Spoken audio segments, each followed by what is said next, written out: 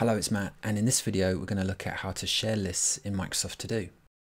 So I'm starting out on Windows in the To Do app, and I wanted to show you first what a list looks like after it's been shared. So I've got this one called Website here, and I'm logged in as Alex, and you can see to the right hand side of the list name there's a little icon denoting that it's been shared. Then if I open the list up and come to the far right hand side, you're going to see another icon, and if I hover over it, it'll tell you that it's been shared and how many people it's been shared with. If you click on it, it's going to take you to the sharing settings, and you can see here that Alex is the owner and Megan is the person that it's been shared with. Beneath that, you can grab a link to the list and you can share that with anybody you like. So you can copy the link, which will put it into the clipboard, where you can cut and paste it into an email or to a message. And then you've also got a share button, which will take you to your local contact store, whatever that might be. In this case, because I'm on Windows, it's Mail. If I wanted to knock Megan off here, I could just press the cross button to remove her. And I can also manage sharing by going to the More Options button. And I've got two options here. One is to limit the access to current members.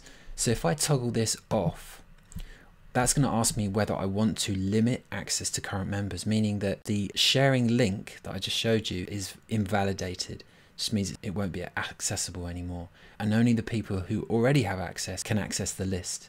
So if I press limit access here, it's going to take away my ability to share the link. You see the link's gone from both of those areas, and to bring it back, I just hit on again, toggle off, and I get my invitation link, and I can also copy my link again. So the last option I've got here is to stop sharing altogether.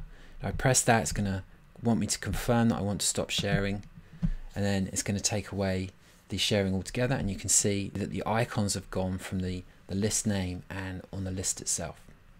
Alright, so let's go to another list and I'll show you how you set that up.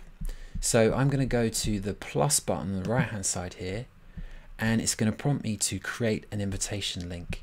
So I click on the blue button, and you can see now I've got a link here, and I've got the copy link button and the share button. So just as I showed you before. So if I copy this link, it's now copied to clipboard, I can show you what that looks like to someone else when they open it. I'm going to switch over to Chrome here, paste in the link. You see I've been asked to join the list, and it said that Alex is sharing the groceries list with me.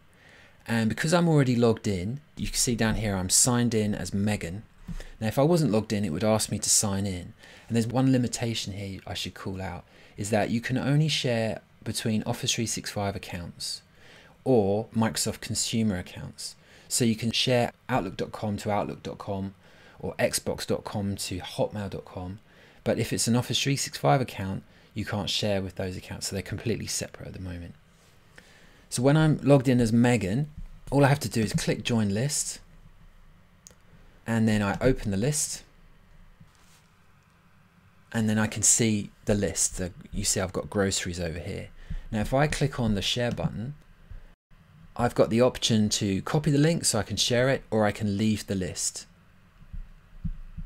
And if I add an item to the list, and then I switch to Alex's view in the To Do app, he's going to see the update immediately.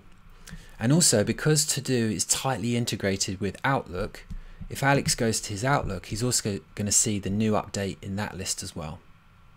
So in this video we looked at list sharing in Microsoft To Do.